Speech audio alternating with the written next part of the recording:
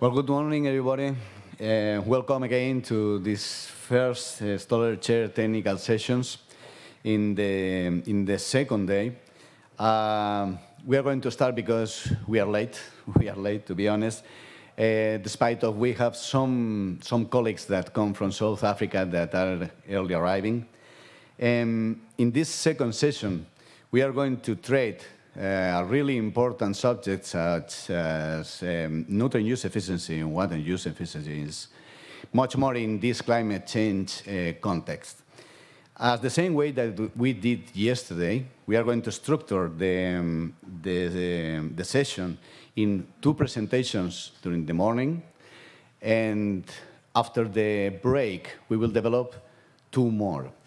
And once more, we are really grateful to the speakers that are going to share with us all the different knowledge that they reached along these last years.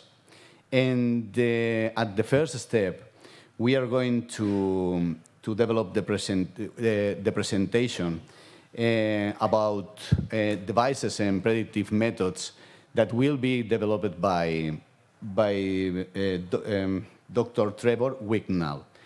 I want to remember you that you have coffee services along all the session, and once we decide to break, if you have any kind of intolerance, you have to report directly to the register table, just when you get out on the right. Dr. Trevor Wignall is PhD in plant physiology from the University of London, which he completed at East Malling Researching Station. Currently working as operations manager of the Water Efficiency Technologies Wet Centre at NIABS at East Malling in the UK. Key aims of the work are to increase berries productivity, resilience and sustainability while reducing waste and emission to land, air and water, and to provide scientific evidence to support the industry in transitioning towards net zero emissions goals. For the first 15 years of his career, Trevor worked for a global energy company on the propagation and physiology of trees for renewable energy and sustainable timber production. He had held senior executive roles for global companies of different sectors such as pharmaceutical, facilities management, technological, and smart buildings and digital workplaces. Dr. Trevor Wignall will develop his presentation, Climate Smart Berries, Resilience and Resource Use Efficiency in Soft Fruits Productions, where it will be faced predictive models and devices to control soft fruits quality and yield rates in a maximum efficiency context. You can go forward, Trevor.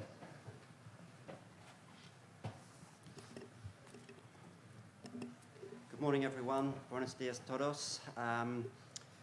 Thank you to Stoller Europe and the University Politecnica de Valencia for the invitation and for this opportunity to talk to you this morning. Can you all hear me at the back? No? I need to speak up a bit, okay. My voice is a little croaky after the entertainment last night, so apologies for that. So we're going to have a change of crop today because we heard a lot about vines yesterday. So I'm going to be talking to you about strawberries and raspberries this morning. But we face many of the same challenges and issues with climate change and the conservation and efficient use of scarce resources.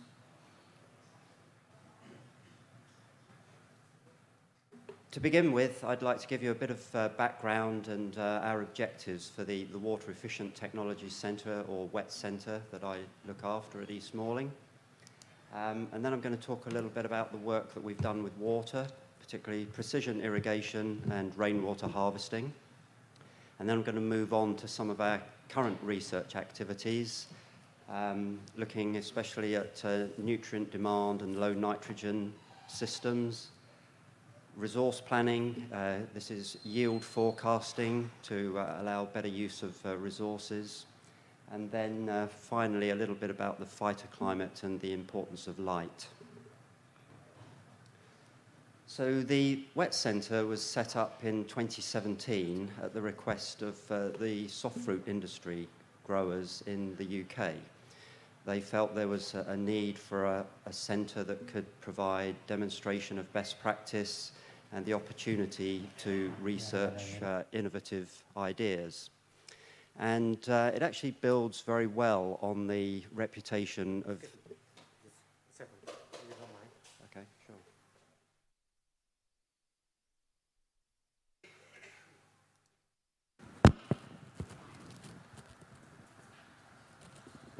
I'll turn this one off. Yes. Check. Is that better? Okay. Yeah, it builds very well on the reputation of East Malling, which has been there for over 100 years now, and similarly, back in that time, was set up by local apple and pear growers. And the output of East Malling is known throughout the world. The apple varieties, the rootstocks can be found worldwide. And we're basically set up as 3 departments, and it's now run by the National Institute of Agricultural Botany, and we have the 3 groups. So plant physiology and production systems, which I'm part of. Then we have our entomology and pathology group, who help advise on pests and disease. And then we have the plant breeding section. And I'll say a little bit about some of the varieties as we go along, but certainly happy to answer any questions on that later. As you can see, the Wet Centre is basically a polytunnel setup, and while I'm on this slide, we've got 4 fairly standard polythene tunnels, very typical of a grower setup in the UK. And then on the right-hand side, what we call our advanced area that has automated venting. You can see the doors, and that's where the rainwater harvesting system is as well. We, as well as that sort of demand, if you like, from the growers, obviously we need to fund the whole thing. And so we set it up as a consortium with a number of partners, and you can see their logos here. So very happy that Stoller is one of those, working with us on the biostimulant side of things. We have Yara on the sort of fertilizer and agrochemicals, Netafim, who provide the irrigation system, Delta T, who are providing a lot of the technology I'm going to talk about. Cocoa Green, we grow our strawberries in cocoa fibre. And Berry Gardens, who are a producer of varieties of plants, and they also provide an agronomy service for us. And then we've got some associate partners. WeatherQuest provides satellite weather and climate information, and Hutchinson's also provides some advisory services. And then I've put the Innovate UK logo up there. Quite a lot of our funding comes from putting bids into government for Innovate UK projects. As I'm sure you'll understand, anything that talks about sustainability, net zero, or carbon neutral these days seems to attract funding. So we also operate a precision irrigation package. We're working with about 24 growers, I think it is, in the UK now, who have some of the precision irrigation technologies that I'm going to talk about, and we provide advisory services to help them set it up and get the best out of it. I realise I didn't talk a lot about the words up there, but I think I probably did cover most of that. The layout, as you saw, was the 8 tunnels. The left-hand part was the commercial area. Then we've got the advanced side. We're using precision irrigation, using a lot of sensor technology, measuring light, temperatures, relative humidity, and in the bags, actually, the soil moisture, electrical conductivity, and temperature again. Throughout the season, we're doing destructive harvesting and nutrient analysis of the plant material, all sorts of measurements of leaf area, and then, you know, when it comes to the fruit, size, dimensions, weight, sugar acid ratios and bricks, firmness, color, etc., shelf life. Again, I think I've mentioned most of this. The cocoa green. This is the Netafim Octajet irrigation rig. So it's got 8 channels. One of them is used for acidification. So that means we've got 7 different combinations of treatment that we can apply through the fertigation system. We're using Stoller nutritional products and doing research with Stoller on those. We have the rainwater harvesting, which I'll talk about a bit more. And I've already mentioned the environmental controls. And at the moment, the strawberry variety that you can see here is Malling Champion, one that was bred at East Malling. The reason we're still working with that one is that we wanted a 3-year continuity of research so we can compare year to year. Next year, we'll be switching to Malling Ace, which is a newer variety. So this is a typical sort of plan. So each tunnel has 6 rows, and those are also split in half. So we can do statistically validated blocking of treatments. And the little symbols indicate where we've got various sensors and technology. Some of it's delta T, some of it's decagon. There are many manufacturers of these types of equipment now, and you know, by having them on here, I'm not necessarily endorsing any of them, that many of them work extremely well. Okay, precision irrigation of crops then. So traditionally, strawberries were grown in soil, and I believe in the USA that's still the main way that they're grown. But in much of Europe now, we've moved over to the gutter or tabletop system. One of the drivers for that was the products that were used to sterilize the soil and fumigate the soil are no longer acceptable in the EU. And so it's much harder to control the pests and diseases associated with soil-grown crops. But it has many other benefits. By moving to the tabletop, it's much easier for farm staff to manage the crop. No back-breaking work, sort of bending down anymore, so the crop is presented nicely. So in terms of managing the foliage and the strawberry trusses, it's much more comfortable. It's better ventilated, so there are fewer fungal problems. And it allows us to move to more controlled irrigation and fertilizer use. As you can see, it's a valuable business. £653 million in last year, but we still import a similar, if not slightly more. So there's opportunity to grow this market in the UK.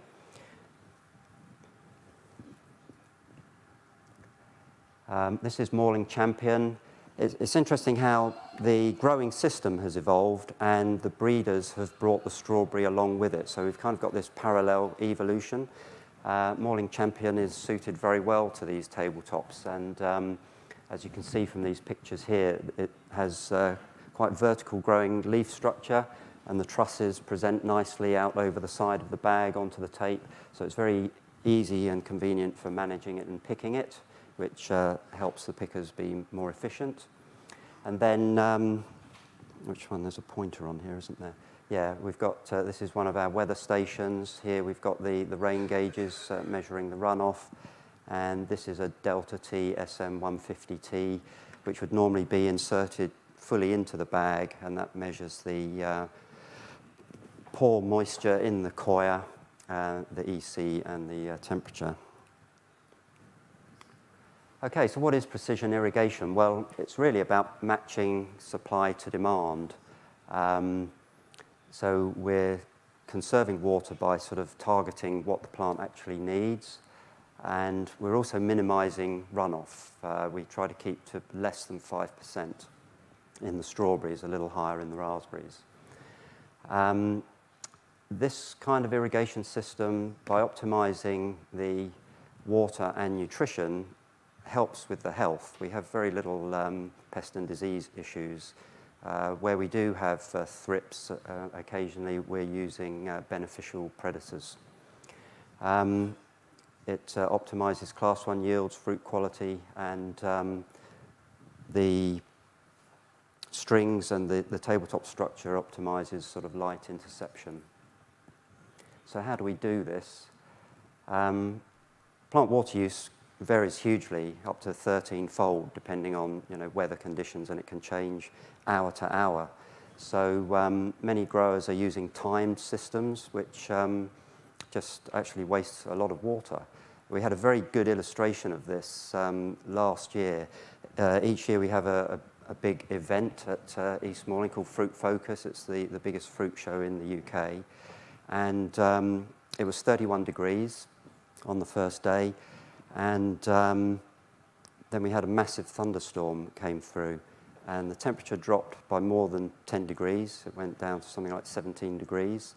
And huge deluge, which caused flooding on the field. And our irrigation just stopped for the rest of the day. It had been working really hard in the 31 degrees of heat all morning. Lunchtime, it just stopped. Now, for many growers, that would have just carried on a timed system, providing unnecessary water. The other thing to note is that this system avoids stress. And as we heard yesterday, plants are very sensitive to this. And raspberries have a long memory. If you even stress them to a point that isn't visible to us, but we can detect it with the sensors, their yield will be depressed many weeks later. So as I was saying, there are lots of manufacturers of equipment that you would need to run a system like this, and they're all pretty good. They all have their pros and cons. But the biggest thing is the technology transfer, and this is why we work with growers to help them set it up and use it properly. So you've got soil moisture potentiometers, the irrigation rig system. This is one of the types of sensors we are using for EC and moisture.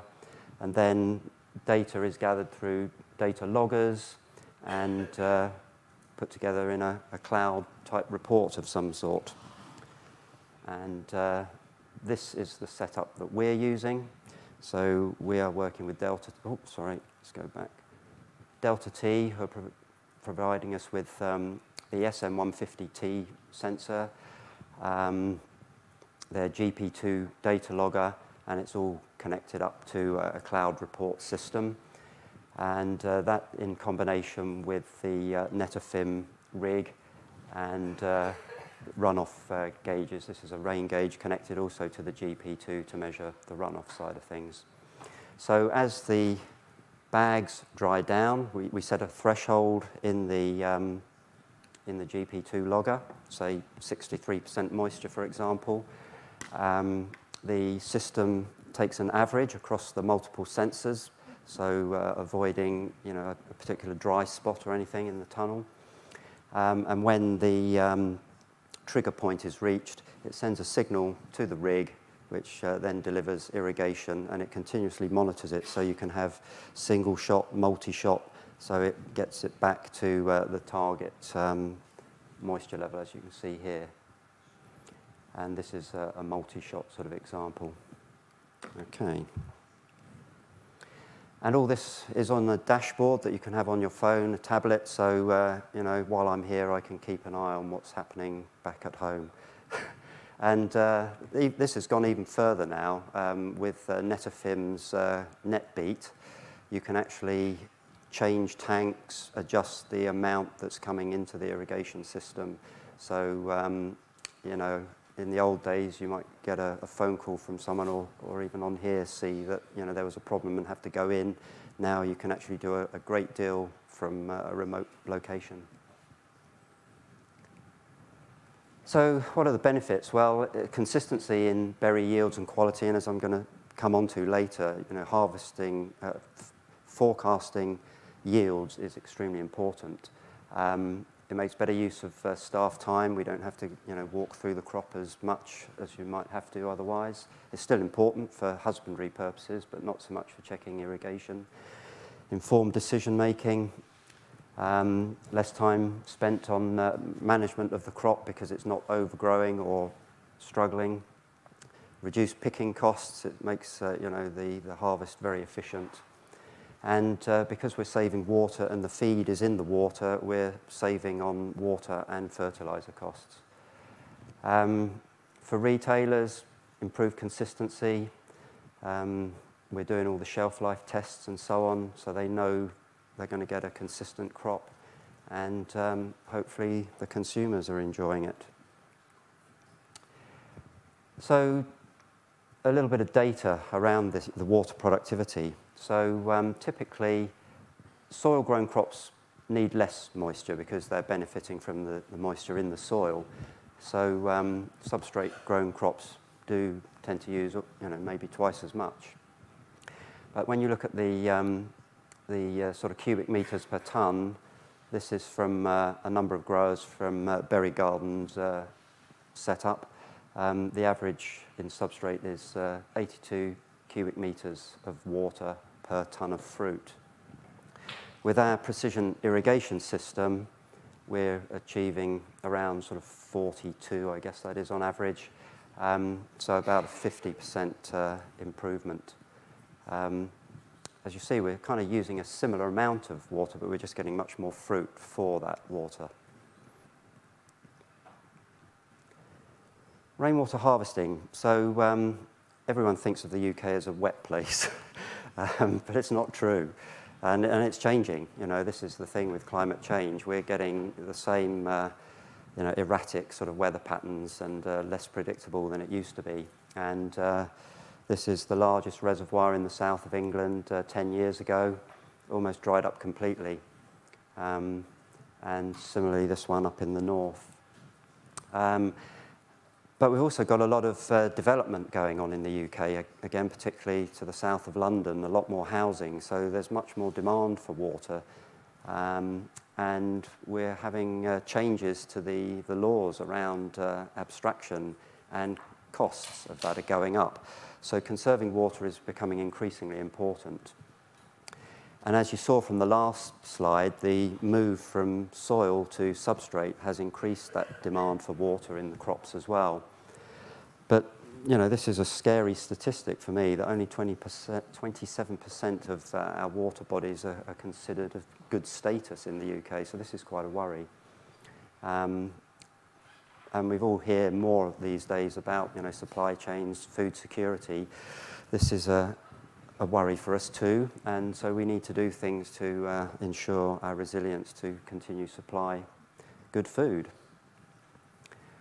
I've kind of covered this, but it's just an illustration to show that substrate-grown strawberries use a lot more water than their field-grown equivalent, and similarly for raspberries.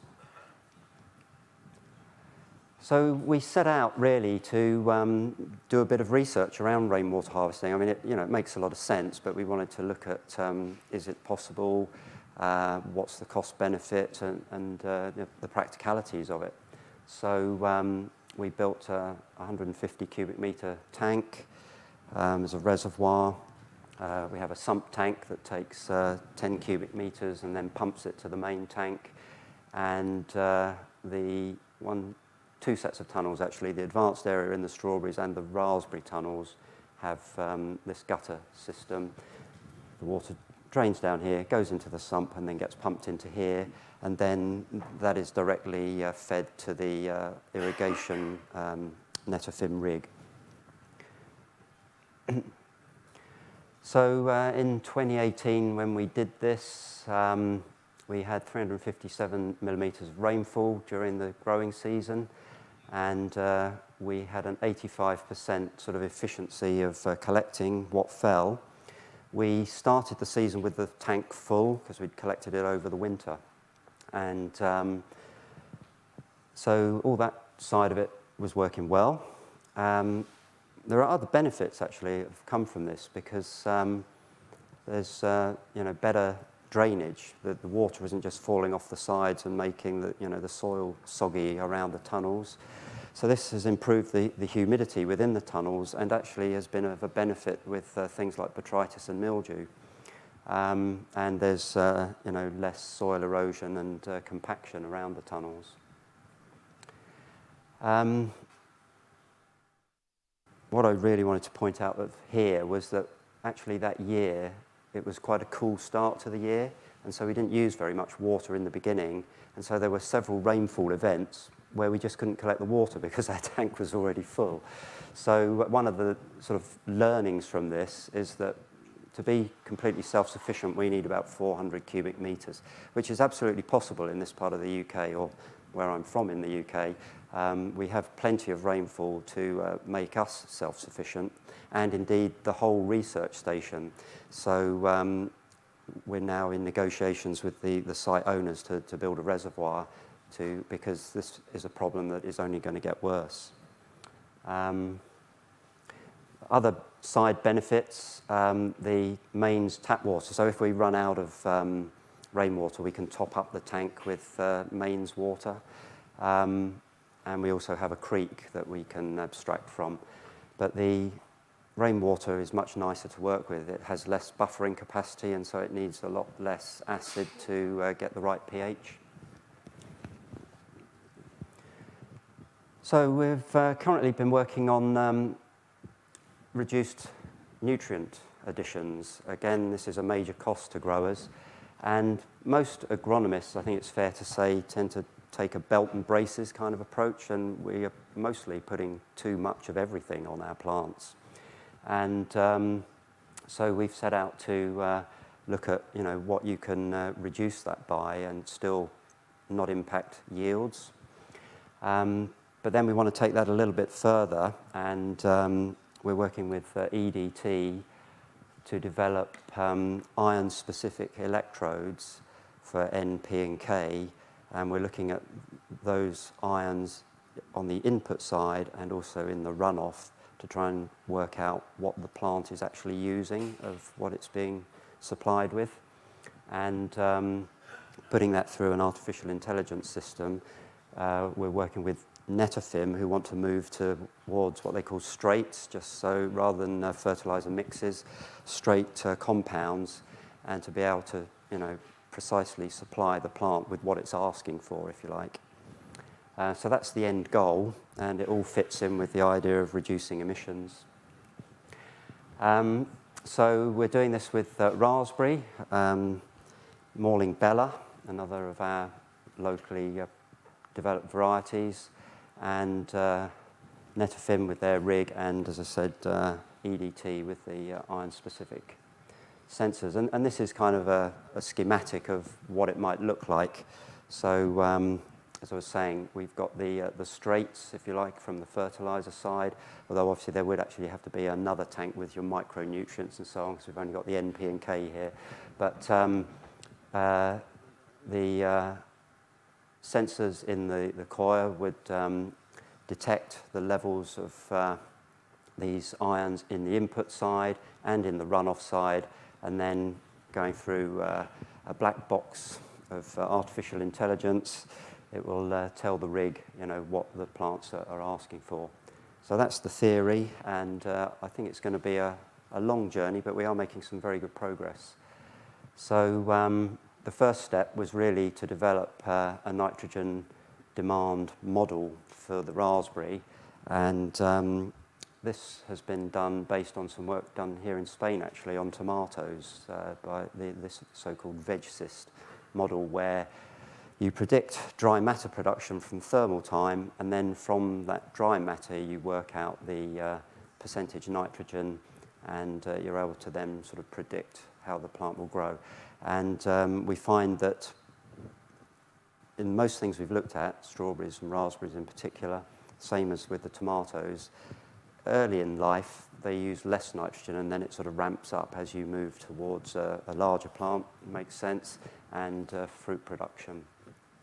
So we calibrated that model last year for Morling Bella. This year we're actually testing it out by applying low-N feeds, and we're working with EDT on their sensors. So the N and K sensors are very good. The phosphate has a few issues, and we're trying to get it all into one robust packaged for field use. So the early versions were measuring millivolts, which we then had to put into a spreadsheet to calculate the ppms and come back. Now that is all built into the software in the handheld meter. And then the ultimate will be to actually have a field deployable continuous monitoring. So I think there are going to be some interesting challenges around that to do with, dealing with high temperatures, disease, fungus, bacteria that might want to grow in these solutions. So yeah, some interesting stuff to come on this. Yield harvesting, which again, there's a lot of cost, if you like, tied up in this. So growers have to provide forecasts to their wholesalers, and they may well be under contract to deliver so many tons of fruit or trays of fruit. And if they don't, there can be penalties. So this is of great interest to the industry. Again, this is one that's part funded by Innovate UK, and we've got a number of partners involved, including the University of Reading, Thorvald, who develops robotic systems, CropDesk, who have a software for managing sort of pickers and yield, and we're using their algorithms to put our fruit measurement data in to sort of help predict the harvest. And of course, climatic data is key, and Berry Gardens, who run a lot of growers in the UK, are very interested in the outcome of this. So we're looking at yield predictions and managing the sort of phytoclimate to help achieve this. So degree days are used quite widely for predicting yield, and there's a sort of generic model which says 4.5 degrees for strawberries. Well, as you can see from this data here, when we tested that, actually for Morling Champion, 5.8 degrees gives you a much better outcome. So that's just an illustration of how existing models are not working particularly well, and so there's great opportunity to do this better. And indeed, not all parts of the tunnels are the same.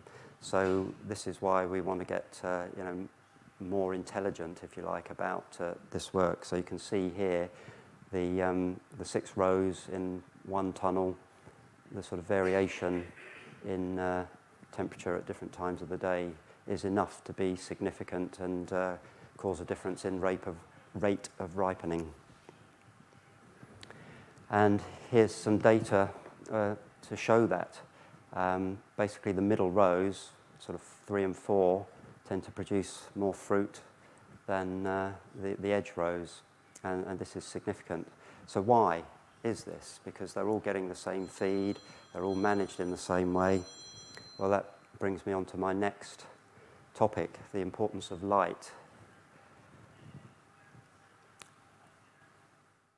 So this actually looks at 2 contrasting years. 2020 was an exceptional year for sunlight in the UK, and you can see from this WeatherQuest data, which maps the last 10 years. I know that it's a bit hard to see the key, but 2020 is this one at the top. So we had higher sunlight levels than we'd had for more than 10 years in 2020, and yet in 2021 we went to the other extreme, and we had the poorest summer that we've had for a long time. And this is very clearly reflected in the yield of the fruit. 2020, although a good year for sunbathing and in lots of other ways, it presented interesting challenges. The trusses grew so vigorously, we had a kinking problem, which is why I introduced the second support tape that you might have spotted. But that issue went away last year because things just weren't growing as quickly. So we know that increasing light levels above the compensation point, then growth of the plants is proportional to that. And indeed, we know that plants are most photosynthetically active first thing in the morning. So it's quite important to get your maximum light levels possible onto your plants in the early hours of the day. So for this reason, we're starting to look at smart venting and other ways to achieve that. Just one other little thing to point out. The simple tunnel actually has higher light levels than the more advanced one. So while there are advantages of that advanced model in terms of venting and temperature control, actually the light levels are higher in the simple one. This is because the vents have more metalwork, and also we've got the rainwater harvesting gutter. So at times of day, these are casting shadows on the fruit. And 5% is significant in terms of income. So, yeah, as I say, this illustrates how light levels actually vary in those 6 rows at different times in a single day.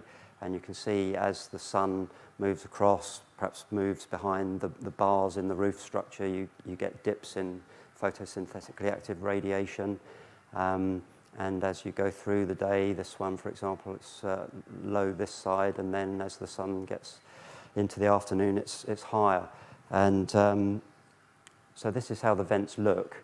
So what we're doing at the moment is, again, using a smart box. We're measuring sort of light levels and VPD, and instead of, so let me just explain. The vents actually go up in 3 stages. So you reach the first VPD threshold, and they'll go up 1/3 of the way. Then the next one, they go up 2/3, and then to fully open. What we're planning to do with this smart technology is actually lift them on the east side early in the morning. So instead of them both going up 1/3, this side will go up 2/3 and allow the sunlight in the early part of the day. And then during the middle of the day, they can both come up, and then in the evening, the west side will open more. And we're also looking at light reflective mulches. So we've put white Mypex down in some of the tunnels to see if we can reflect back more light. We already know that the white bags for the coir have some effect. Cocoa Green also make them in black bags. And ideally, we'd like a bag that starts the season black and then fades to white in the middle of the season, because the black bags actually raise the temperature and help with plant establishment early in the year. But then there is a risk of them overheating the roots later in the middle of the growing season.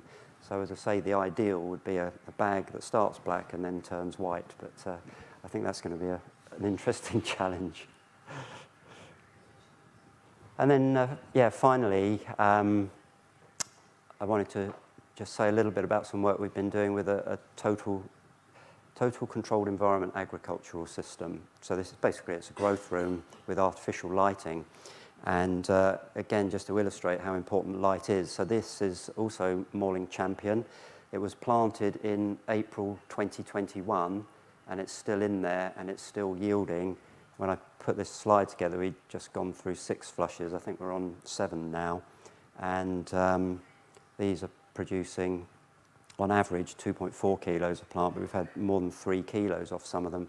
So given the right sort of feed, water and light, and of course, you know, we have diurnal changes. It's a completely controlled environment. We can provide winter chilling in there as well. But these same plants will keep going. I don't know when they're going to stop. Some of the older leaves look a bit tired, and we take those off and they just produce more. So one of the developments I would like to pursue at the Wet Centre is to put up one of these polycarbonate greenhouses, like the Cravo system, with a retractable roof, so that we can start on the shoulders of the season, early and late, with artificial light to get the plants well established, and then retract the roof and benefit from the natural light in the summer. And we think this could help us to you know, extend the growing season at both ends. So yeah, what next? I've covered some of this, developing the smart venting a bit further, moving on from the low end, you know, looking at targeted nutrition requirements at different developmental stages of the plant. And indeed, it's not only variety, but also how you manage the plants. So for example, in raspberry, primocanes versus floricanes, you know, even if it's the same variety, it's a totally different structure to the plant, so they like to have different requirements.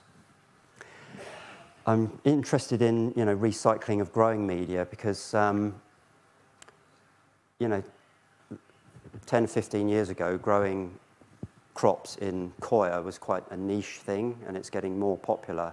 And so where's all that coir coming from? It started as a byproduct of the coconut industry, but I think we're now getting to the stage where, you know, there's a risk of, like we saw with oil palm, of, you know, forests being cut down just to plant coconuts to support this kind of industry. So I think we need to look at ways of reusing it, and there's some sort of interesting work going on around that. I mentioned our work with Stoller around biostimulants, and particularly under these low input systems to, you know, where we may be inducing a bit more stress, can these products help support us with a low end model, for example. Further improvement of the yield forecasting, and then doing whatever we can to help the soft fruit industry in the UK transition to net zero emissions. Just some acknowledgements. My department head, Mark Else, who oversees a lot of this work, and the farm team at East Malling, who helped keep the wet centre looking really fantastic, and will be harvesting today while I'm here talking to you. And the Berry Gardens growers agronomy team, who provide their advice. Thank you very much for listening, and I'm happy to take your questions.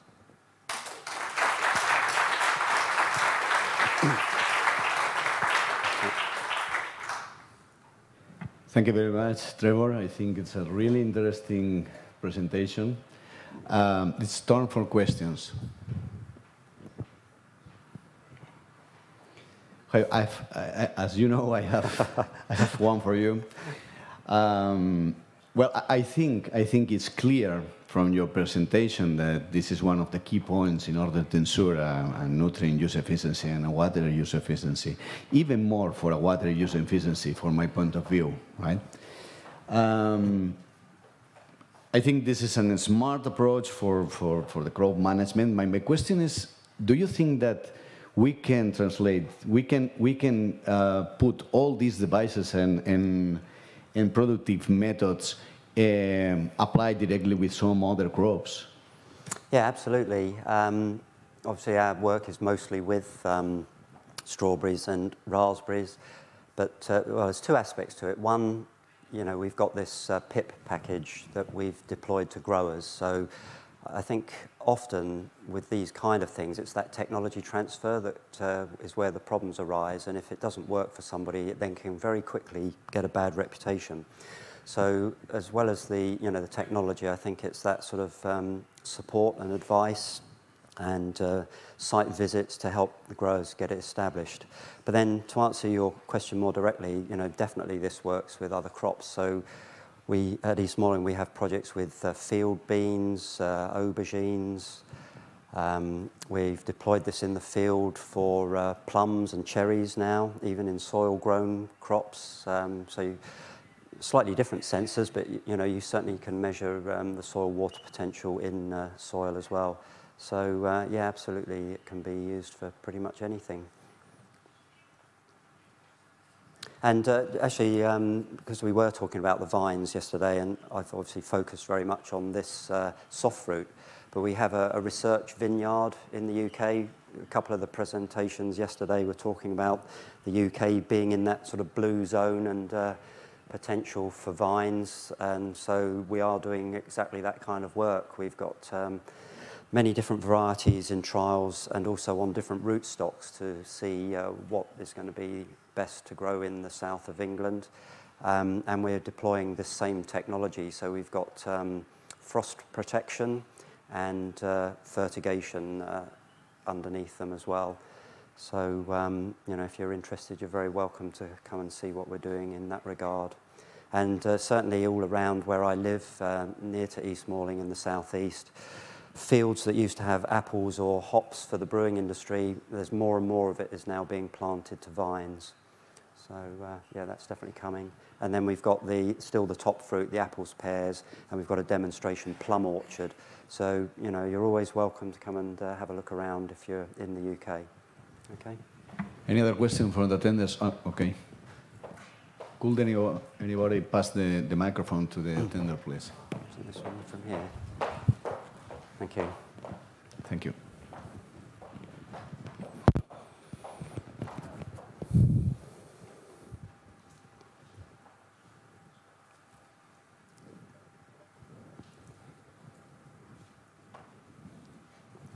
Thank you. Trevor, thank you very much for your very interesting talk. I expect some about that, but my question for you is, are there some physiological measurements integrated to the monitoring system in this whole thing? Because as far as I understood, all the measurements is based on the environment condition of the plants, but in the physiological responses to the of the plants to this control systems, do you are measuring something? So for instance, my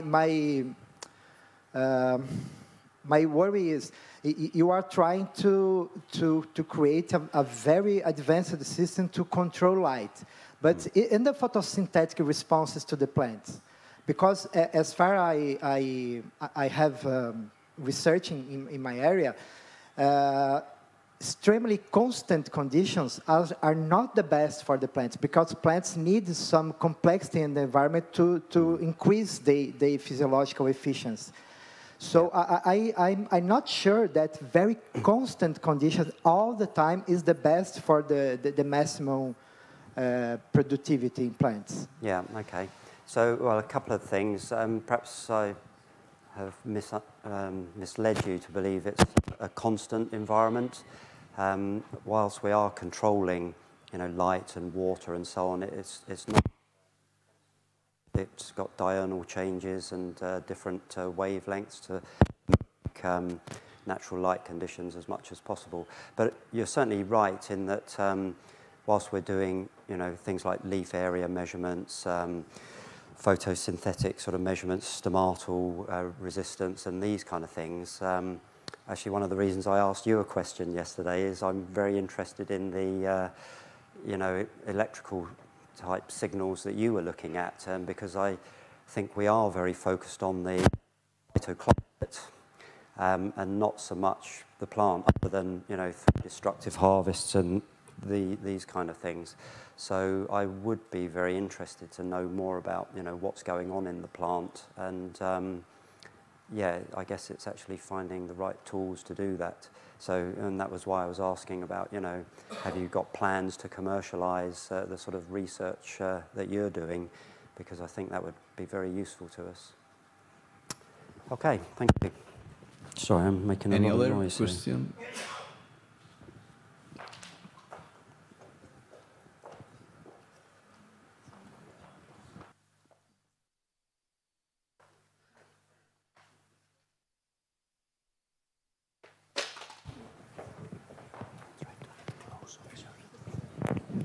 Closer here.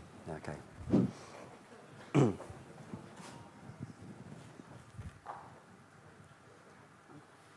Trevor, thanks very much for that. A really good presentation. We know from experience the good work being done at the Wet Centre. And anybody who's involved in soft fruit or has soft fruit growers in their markets, I suggest a visit to the Wet Centre. And we'll try and discuss within the company to organise some visits there, because the work they're doing is cutting edge. It's trying to find all these new technologies, grow better strawberries with less nutrients, less water. So this is definitely the way forward. Trevor, just a question. Thank you for the plug. I'm expecting some money outside, or a beer tonight. Trevor, how close are we to being able to bring all this important data to sort of singular interfaces for commercial production? So being able to use telemetry, etc., and even maybe some of the work that Gustavo is doing, to sort of bring these different dimensions together. Yeah, so it's a topic that's of great interest to me, and you maybe sort of gleaned from the introduction that I sort of had a break from being a plant physiologist for about 20 years and went into corporate real estate, and which is all about data, really, so my scientific skills fitted very well there. But I was interested in exactly this kind of thing, because you had, finance systems, sales systems, and then building management systems, and I developed a tool to actually bring data, HR data, all these things together so that we could see, you know, this was with Pfizer, so a global pharmaceutical company, buildings, you know, in 80-odd countries, and I was just getting questions all the time about, you know, who have we got here, how much does it, how much is it costing us? So I just put all that into a big cloud report and allowed sort of other executives to sort of start making decisions. And I think we need to do the same here because Delta T have their cloud, Netafim have developed theirs, WeatherQuest have got theirs, you know, and so on. I use a hydrogen peroxide water treatment system. They've got their own system. And I think really we need to start sort of pooling this together because growers haven't got the time to go logging into, you know, half a dozen different websites to look at all this different stuff. And it's actually pretty easy to do. It's just having the right people to help you put it together, really. So it's not that close, I would say. I think it'll be quick if we get the right sort of funding and the right group of people together to do it. And I did make a bit of a start on it last year, and then the IT guy I was working with left. So I think it will come, but yeah, I can't give you a date yet. Okay, thank you very much, Trevor. Okay. We will proceed, we will move forward for the following presentation. It will be developed by Dr. Ron Salzman. He's BA by the Department of Botany, University of Wisconsin, MS, Department of Horticulture, and Purdue University, PhD, Department of Horticulture in the same university, currently working as Global Director of Discovery Research at Stoller Enterprises, and is part and collaborates with the Department of Soil and Crops in Texas A&M University.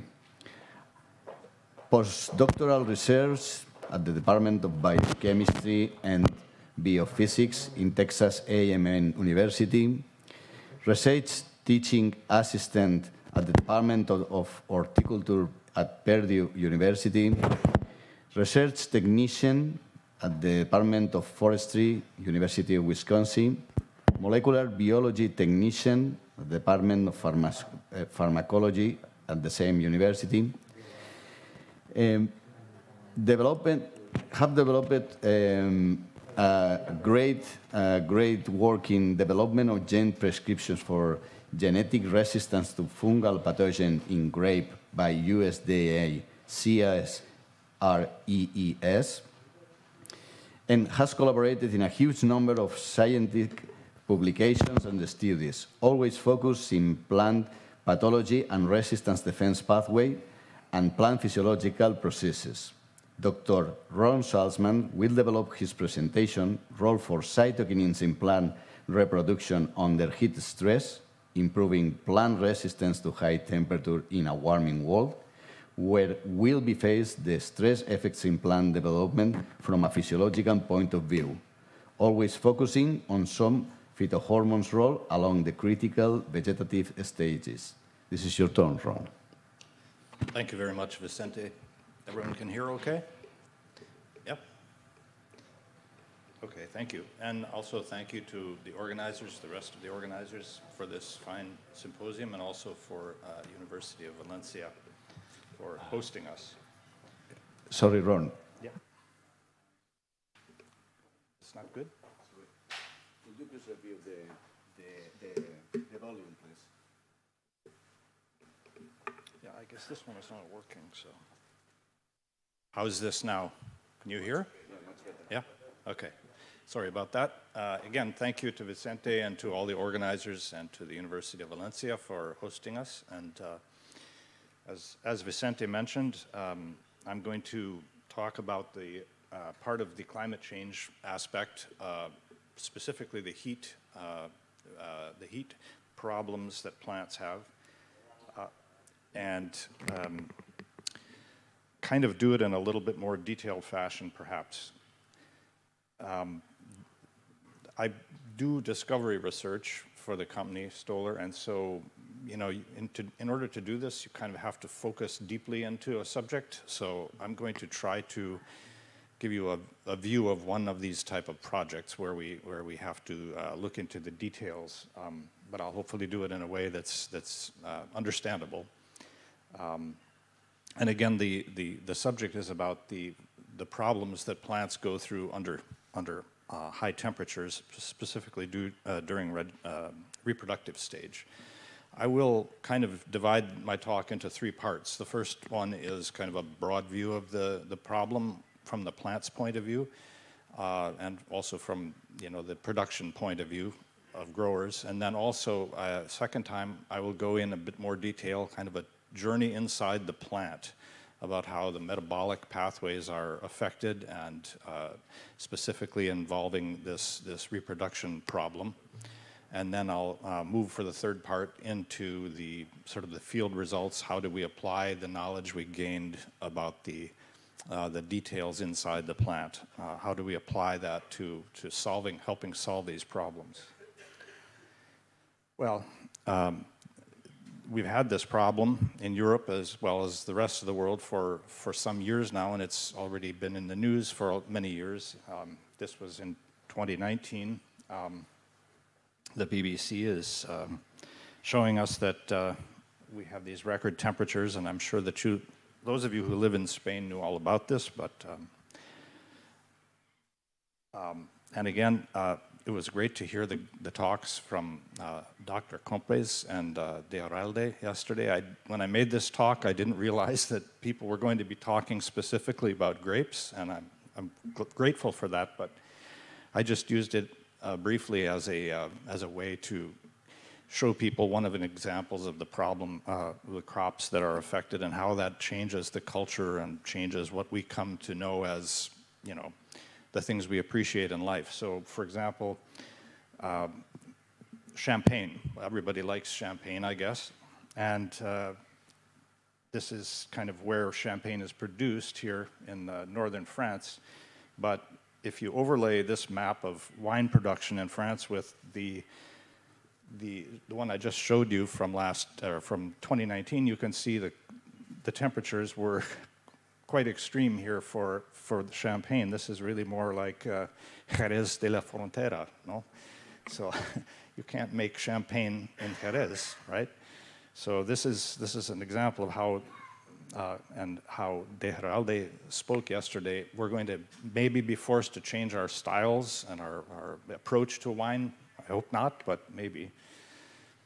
But of course, it doesn't only affect grapes and wine. It affects all kinds of crops, and in fact, at all levels, from subsistence agriculture, as we see in many parts of the world, especially in areas where they have very limited ability to supply water. This is going to cause massive food problems for a lot of people with limited resources, and it's likely to get worse and worse as time goes on. But even in the highly developed countries where most of the food production is made, it's a serious problem, and it's going to have a dramatic impact as well. For example, here we see a paper from a couple of years ago from the National Academy of Sciences of the US, where they show in this paper the effect of high temperature. Well, temperature is shown on the x-axis in each case, and then these graphs show the yield of corn, soybeans, and cotton under the different temperature conditions. So as you can see, when you reach temperatures that are sort of at a threshold, in this case it's about 25 to 30 C, you suddenly get a dramatic decrease in yield. Yeah, and it affects all these plants at their own respective temperatures. So it's a serious problem, and you know it needs to be brought to notice of everybody. And what do we do about this? You know, it's difficult because you can't make the atmosphere cooler. So the approach that we took is to try to understand what's happening inside the plant. What is the details of what goes wrong in a plant, especially during reproduction when you have high temperatures. There are, as you notice here, there are critical limits or critical temperatures during pollination. This is the time when I was focusing for the rest of my talk here. I'm focusing on the time period during pollination because this is one of the very big weakness periods when heat can be very damaging. So you see that all of these major crops have their specific levels of heat or thresholds of heat during which if you go hotter than that, you will reach significant damage during the reproductive yield. So, as it says here, yield is damaged by high temperatures at flowering time. So there have been several studies done in past years where they more or less looked at artificial atmosphere treatments to see how that affects yield. And as you can see in this one, the control plants here with the dark dots give a much better and more significantly higher yield than the ones that were treated with a 35-degree centigrade daytime and a 25-degree C night. So, you know, we know that this happens in the field, but in order to approach this in a scientific way, we sometimes want to look at artificial systems to test specific inputs and specific stages of this problem. So one of the things that can happen is that a lot of the internal processes of plants are directed by hormones, natural plant hormones, and we can call this a hormone balance. Now, it doesn't mean that the hormones are all the same level during the whole life cycle. No, not at all. They change dramatically from one to another during the time of development, and of course they change because these hormones are the signals that are telling the plant what to do now, you know, and how to change as they go through their life and how to change in response to the environment. But one of the problems that I mentioned is that we can have damage during pollination, and one of the key hormonal factors in the plant that is, I believe, is involved with this damage to reproduction is cytokinins. So that's going to be one of the focus of my talk here. What can happen here is if you have a plant that's got a favorable temperature regime, 25 C during the day and 15 C at night, you will get a large amount of cytokinin produced this is in wheat, for example. In the wheat grain, you will have a naturally high production of cytokinin. However, if you treat that plant with the 35 and 25 C day and night, you will see you get a dramatic decrease in the level of cytokinin. Okay, so this is a problem. This is the access that I'm working on, the access point to try to go into a way of solving this problem. I'm focusing on the cytokinin levels, okay? So cytokinins have several different functions in plants.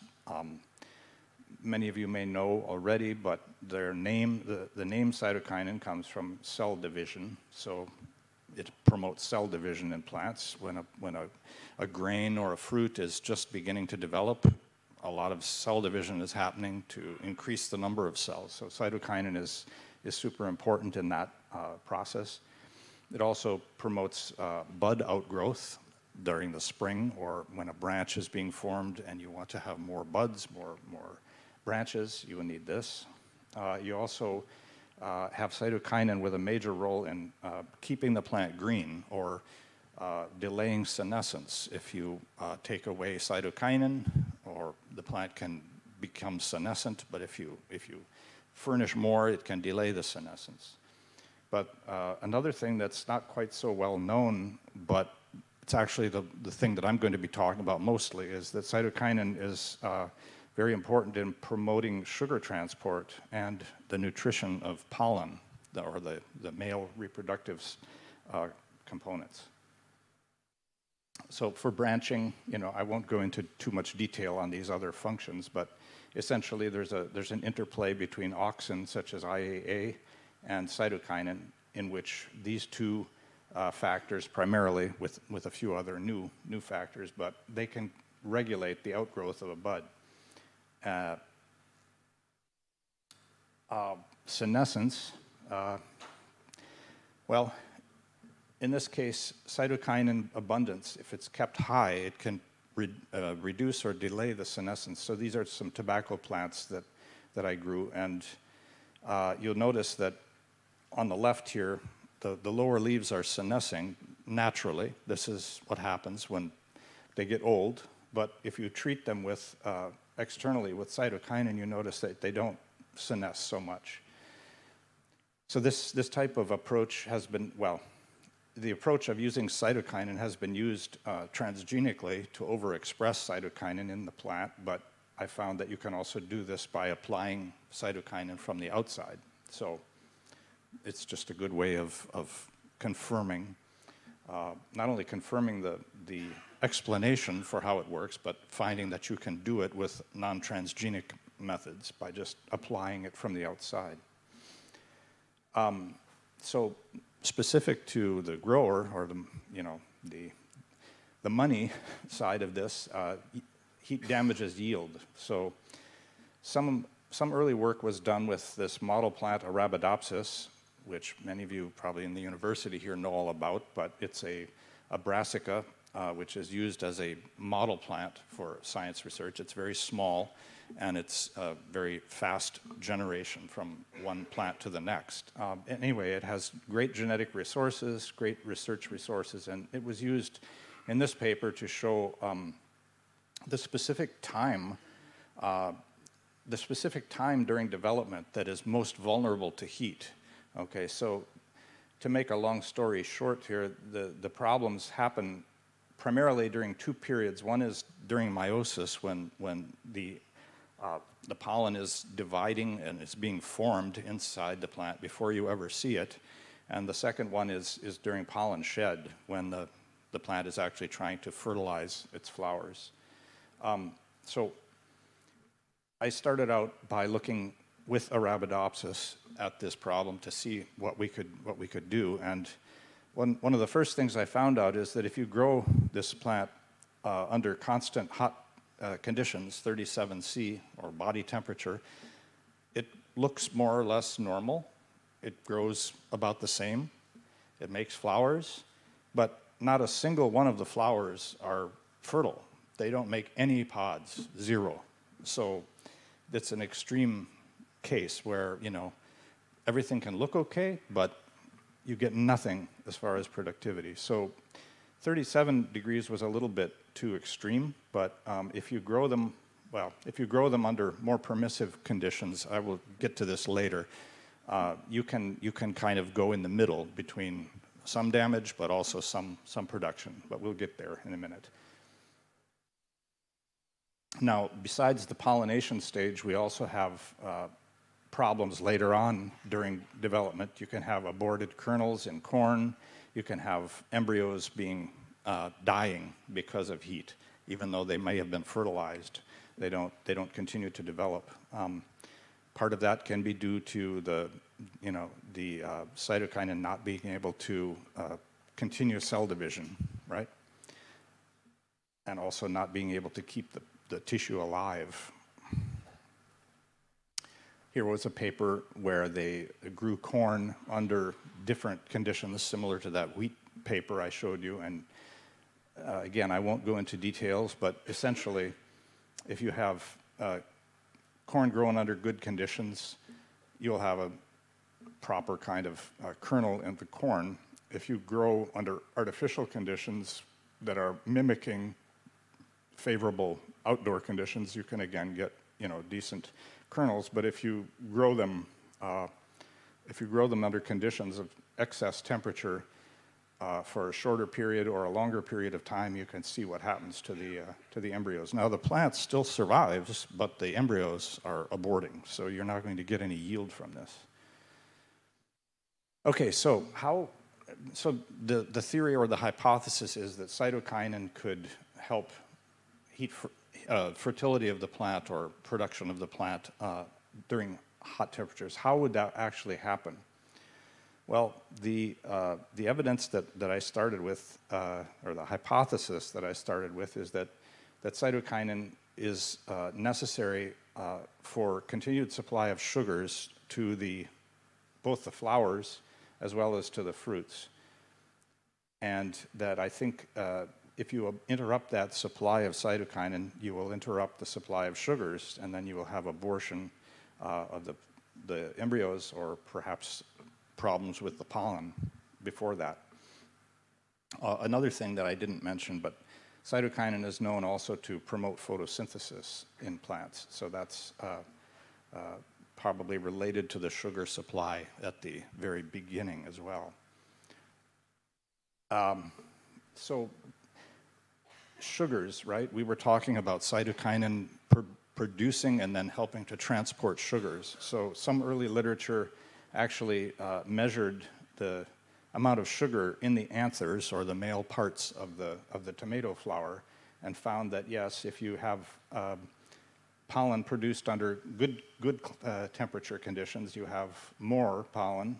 But if you have the plants grown under too much heat, you'll have lower amount of sugars in the pollen. So here's some supporting evidence that sugars are necessary. Okay, this one didn't examine cytokinin, but it examined just the sugar itself.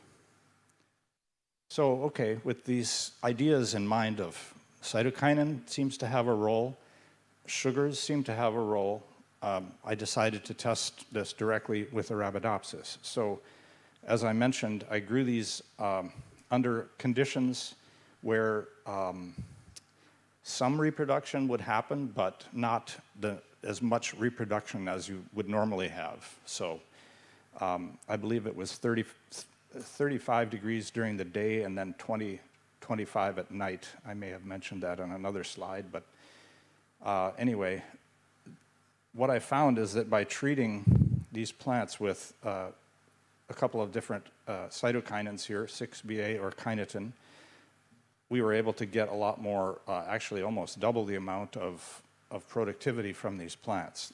And by that I mean pods that were fertilized and actually set fruit. But also interestingly, I tested the hypothesis of sugars. So I just applied sugars to the plants by spraying with sucrose. And in fact, we got a similar response, and in fact, even a bit of a dose-responsive effect. The more sugar you gave, the better. And in fact, it could reach the level with sugar alone that it reached with these cytokinins. And this was repeatable, you know, in multiple experiments. So it seems that you can use cytokinin or sucrose to improve the sugar supply and thus improve the heat or the set of fruit under hot conditions. Okay. So let's put together a brief model of how this is happening. As I told you, cytokinin is normally synthesized by the plant. Particularly, there's a sort of a spike of cytokinin abundance during flowering. So the plant really needs cytokinin during flowering. It needs even more. So we have measured the amount of cytokinin and found that normally it raises up quite a bit during the flowering, and then it drops off again. So that's what the plant wants to do. But if you have high temperatures during flowering, the problem is that there's an enzyme called cytokinin oxidase that actually breaks down cytokinin. So the plant tries to produce the cytokinin, but the hot temperatures promote this enzyme, cytokinin oxidase, that actually breaks it down and blocks cytokinin synthesis.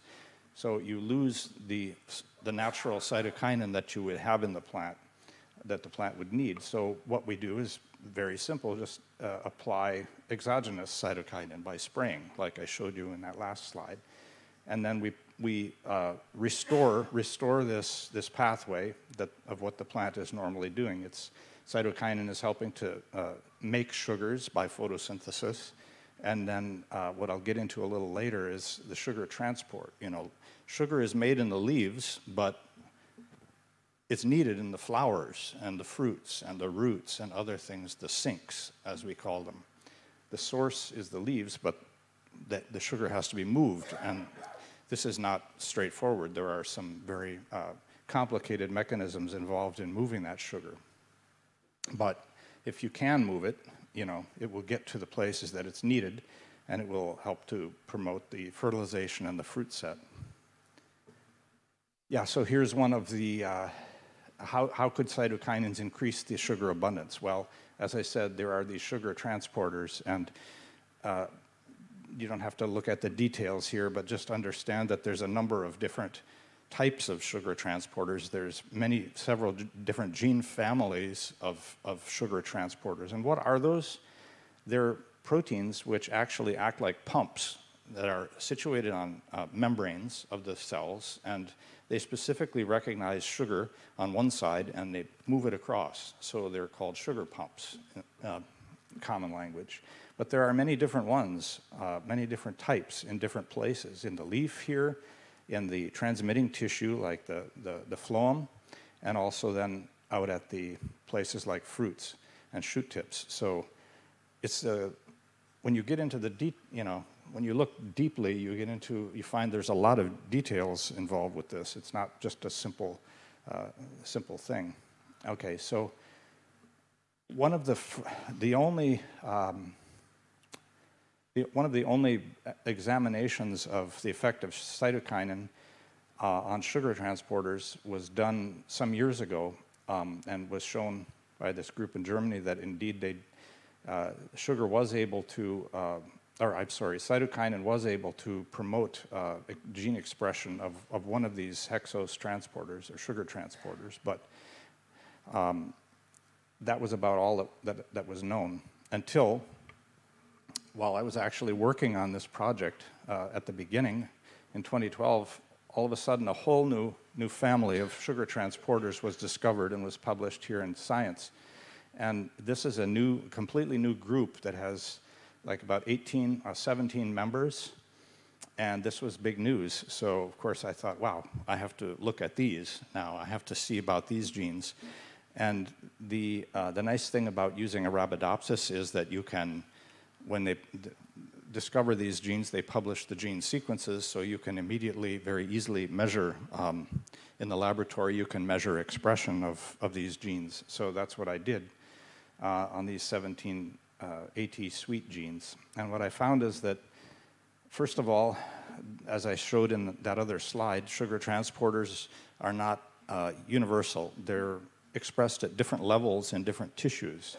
So in this one here, what it's trying to show on this graph is the relative expression of each of these 17 genes in a flower versus a leaf. So we're taking one fold as the reference for the leaf expression, and if this gene is expressed more in the flower, you will have a bar that's up, and if it's expressed more in the leaf than the flower, then you'll have a bar pointing down. So by doing that, it's called quantitative PCR, you will be able to monitor sort of which tissues are these genes most important in. So I focused on two of them, AT suite 6, because it's about 5 times more expressed in the leaf, whereas AT suite 7 here is actually about 65 times more highly expressed in the flower. So then, you can move directly to test the hypothesis that we mentioned before, which is, can cytokinins change how plants respond to hot conditions in terms of their reproduction? And what I found was that in some cases, yes, heat affects it very much. So another PCR experiment here. This top graph is on leaf tissue, and this one is on flower tissue. So what you find is the blue bars tell you how much the gene is expressed under 24C, which is good conditions, and the red bars tell you the relative expression under hot conditions. So what you basically see here is, for this gene, the expression drops dramatically under hot conditions. Same thing for this one here. It drops dramatically under hot conditions, okay? You might remember that I said 6 is a leaf-specific gene, so that's the reason why I'm focusing on 6. Number one, it's leaf-specific, and number two, its expression is really damaged in the leaf during hot conditions. Same thing if we look at the flower. Sweet 7 is a flower-specific gene, and its expression is dramatically damaged by heat. So that's the reason I chose this one to look at. And again, the primary hypothesis was that if you have heat damaging the expression of sucrose transporters, can kinetin application help this? Kinetin being one of the cytokinins. So that's what I test here, first in that leaf gene. And what we found is that, again, the blue bar is the level of expression of the gene under good conditions, 24C. Red bar here is under 35C.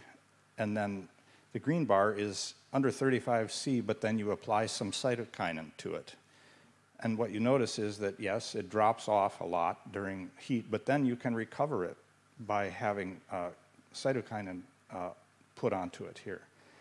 And this is the same thing, only a higher dosage of cytokinin. So this one is actually sort of rescued. This expression of this gene is rescued by cytokinin.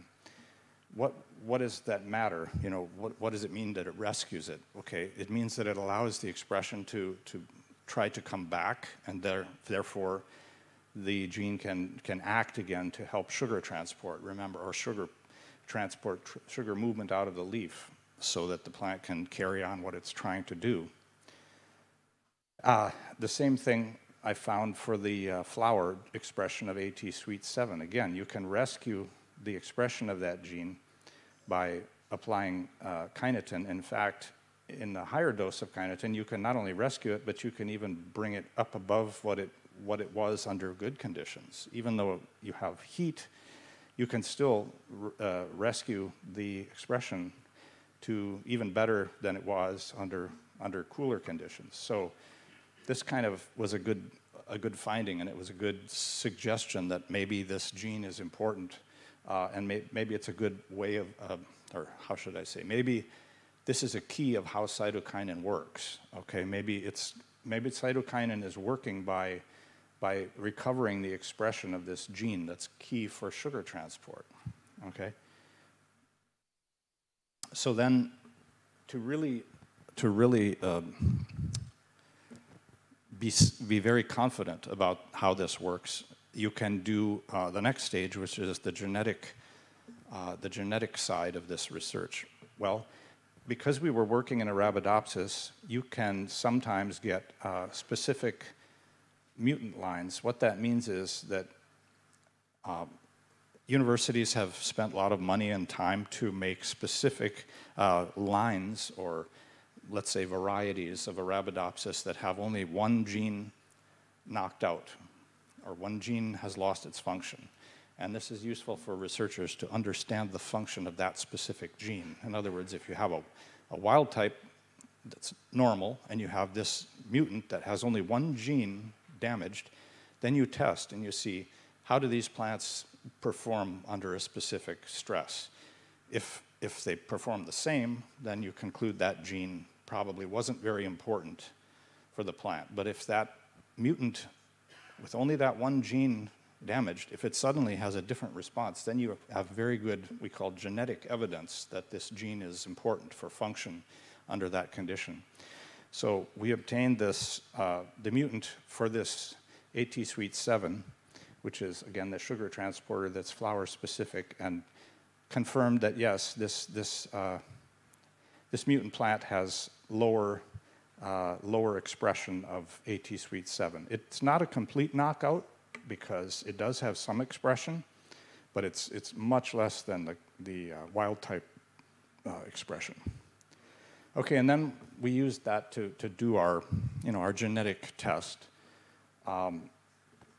to confirm the function of that gene in our area of interest, which is the heat resistance. So if you grow this mutant line and the wild type under normal conditions, you don't have any significant difference in the number of pods that are produced. If you grow it under hot conditions, you also don't have a great deal of difference. You might think, well, wait, that's a problem, because shouldn't it be lower? No, because this one has the gene knocked out by a genetic mutation, but remember that the wild type also has the expression of the gene decreased a lot by heat. So this is not a surprise either. But the real test is, can you recover the number of, or the fertility? Can you recover the fertility of the wild type differently than you can of the mutant? And yes, you can. There was significantly less recovery possible on this mutant. So what that means is we've confirmed that the kinetin treatment acts at least partly through this specific gene to promote fertility, because these two plants don't recover to the same degree. This mutant cannot recover by cytokinin like the wild type could. So now we have genetic evidence that this mechanism is correct to explain what happened. Okay, so now the next question is, of course, okay, that's all very nice, but what does that mean for growers? What does it mean out in the field? Okay, so then we move now to that subject. What happens in the field when we apply cytokinins? Okay, so this was a first experiment done on beans in the University of California, and what we found was, indeed, if you apply cytokinin solution under hot conditions in the field, you will get an increase in yield, and in fact, an increase that's proportional to the dose of cytokinin that you applied. This is the beans with the shell, and this is after removing the shell, same kind of thing. But yeah, so we have some evidence here that cytokinin application under hot conditions can increase yield, and we have statistical significance for that on these two higher doses.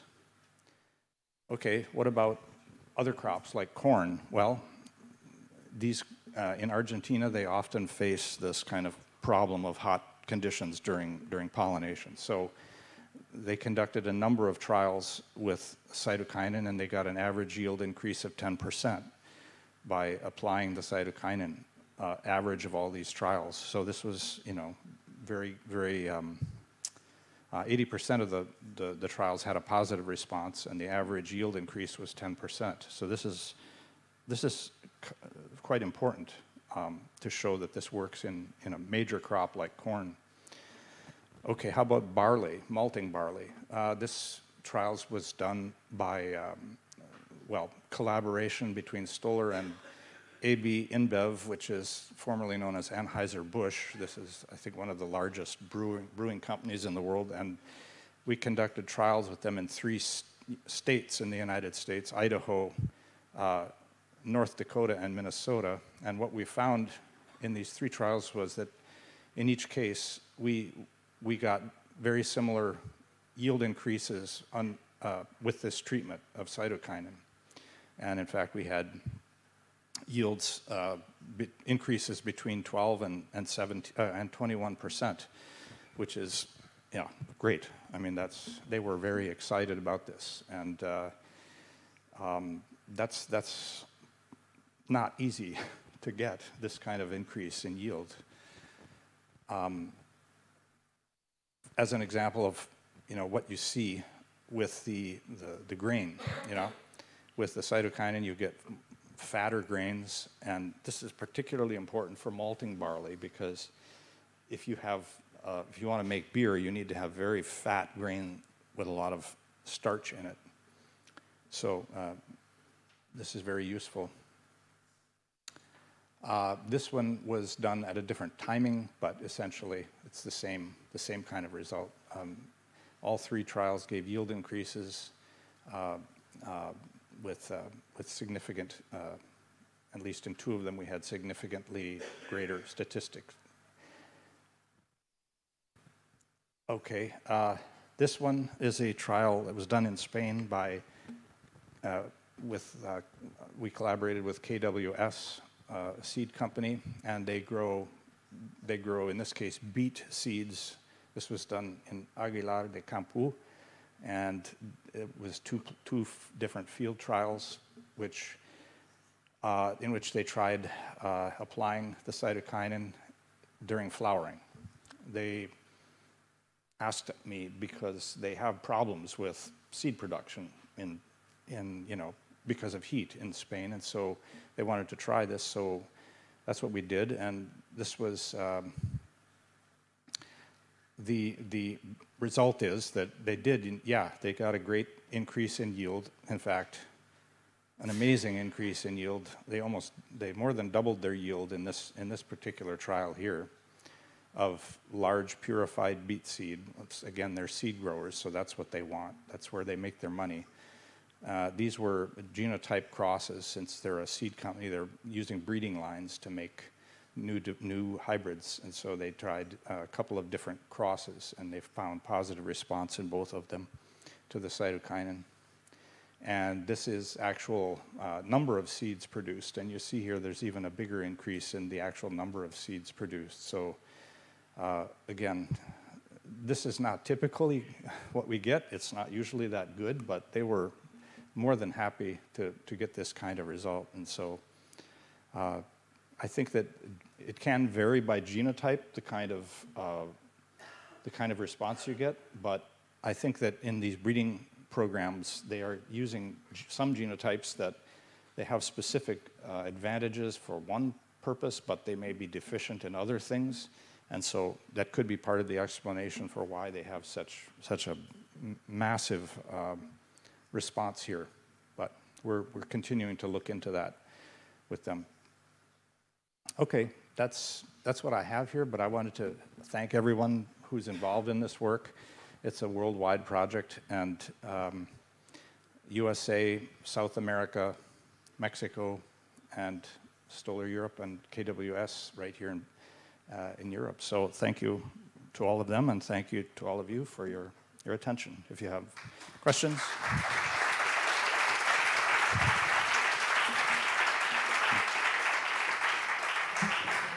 Well, thank you very much, Ron, as usual. Amazing presentation, really clear, pointing the key points. I think that all of us can realize it, can analyze, and we will take our decisions. Turn for questions, please.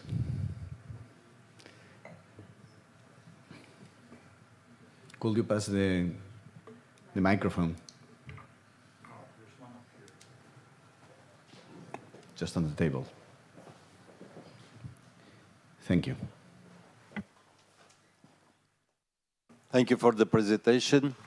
A short question for a sure response. Does this Stoller products includes cytokinins in their production, in their products? Well, we are using, in these experiments, we are just using pure cytokinins. So it's not designed to test the commercial products. So again, I work in discovery, so my job is to create new products. But when we get to applied research, after we come up with a new product, we pass it to another group of researchers within our company, and they test, and finally they will come up with a named product. But what I have tested here is just kinetin, just cytokinin. Yeah. Okay. Mm-hmm. Thank you. Mm-hmm. Next one, I think, is Dr. Maya.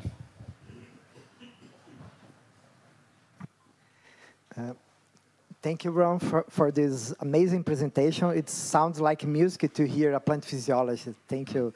But my question is, under heat stress, you know that stomatoconductance decrease very much. So decreasing stomatoconductance, we have an imbalance in the hydraulic transportation in plants, including the relationship between xylem and phloem.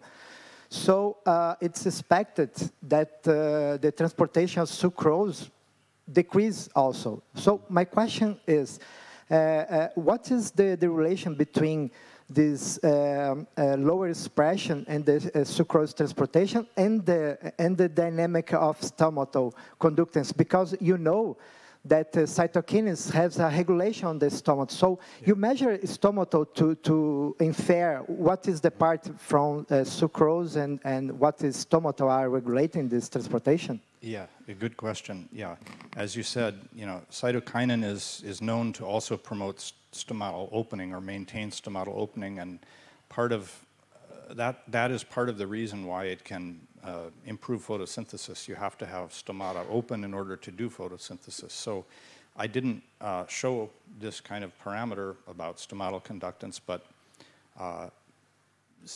I think that because of what the literature has already established about promoting photosynthesis and opening stomata, I think it's a very safe assumption that this was also happening here in my experiments, even though I didn't measure that one. I was measuring specifically the sugar transport. But yeah, I have done other projects, in fact, where I did measure, I used radio-labeled CO2 fed to the plant and then monitored the incorporation of that carbon dioxide into sugar, and then also followed that sugar to the sinks, and found that by treating with cytokinin, among other things, you increase not only the fixation, but also the movement. I didn't put it in this talk, but yeah, so I think you're right. Yeah, I think it happens. Anyone else? Yeah.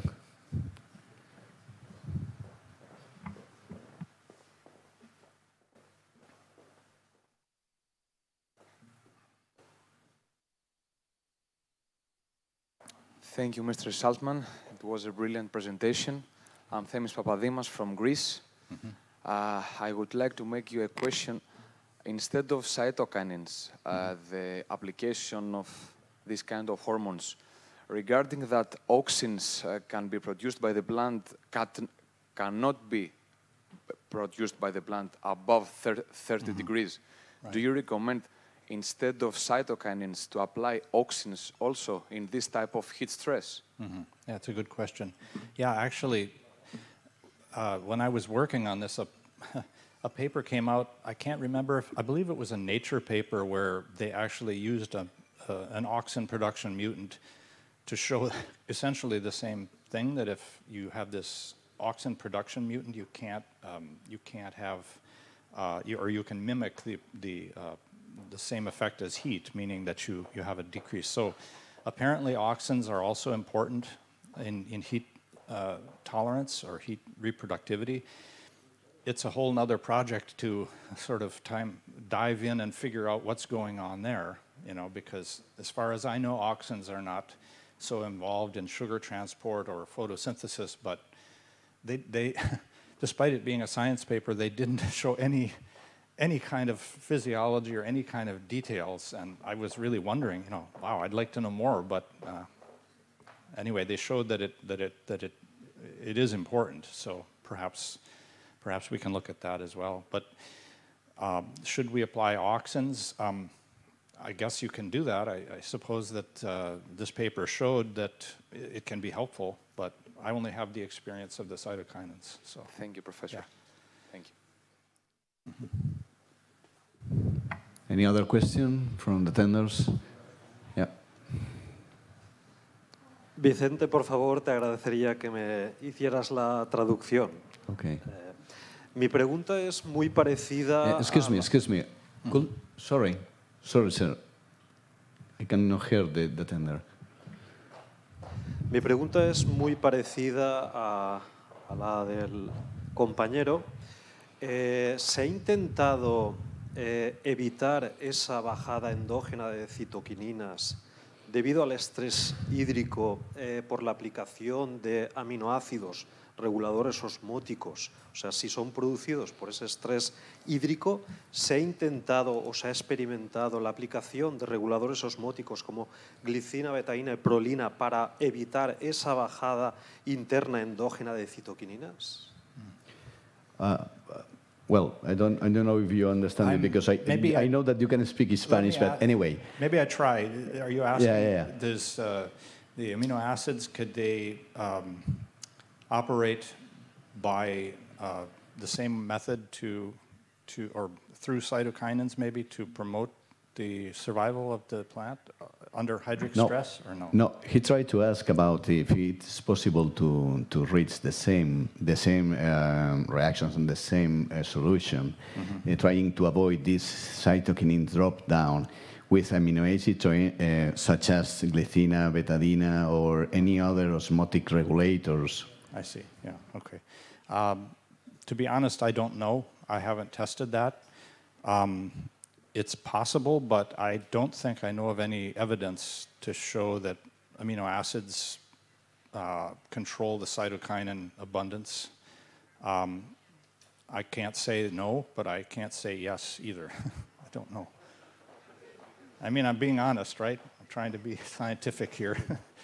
Thank you. But I should point out that